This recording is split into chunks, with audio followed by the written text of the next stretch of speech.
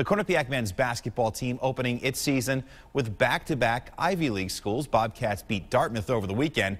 Tonight, Baker Dunleavy's team welcoming Brown to the Hill. Dunleavy's brother Mike taking in the action from behind the bench. They both got an eyeful of the Bears guard Brandon Anderson. Kid can get to the rim. He's super creative around it, too. Brown would take a big lead in this one. QU, though, would chip away throughout the game. Nice night for senior Cameron Young. He had 15 points. Freshman Rich Kelly, the former Fairfield Prep and Cheshire Academy standout.